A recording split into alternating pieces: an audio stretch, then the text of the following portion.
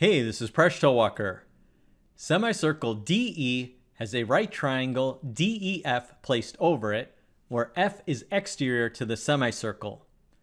Let the region contained in the semicircle, not contained in the triangle, have an area equal to A, and let the region exterior to the semicircle contained in the triangle have an area equal to B.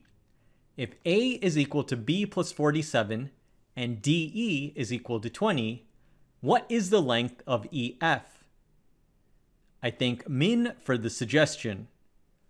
Pause the video if you'd like to give this problem a try, and when you're ready, keep watching to learn how to solve this problem.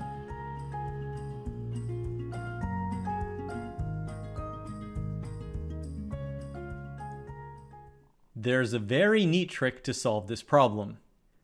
Consider the third region where the semicircle and the right triangle overlap, and suppose it has area C. To the equation A is equal to B plus 47, add the area C to both sides. We now have A plus C is equal to B plus C plus 47. But what is A plus C?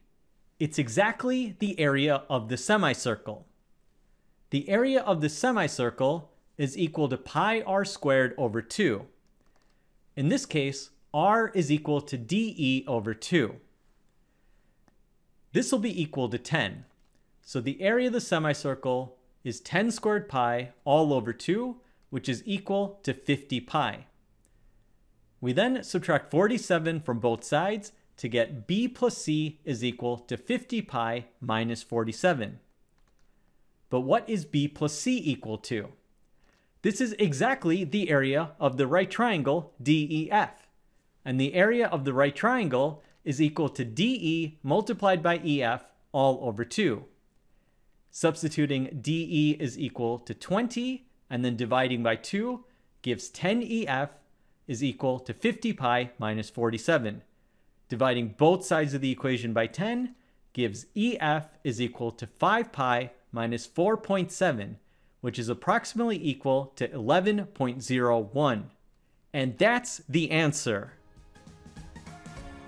Thanks for making us one of the best communities on YouTube. See you next episode of Mind Your Decisions, where we solve the world's problems one video at a time.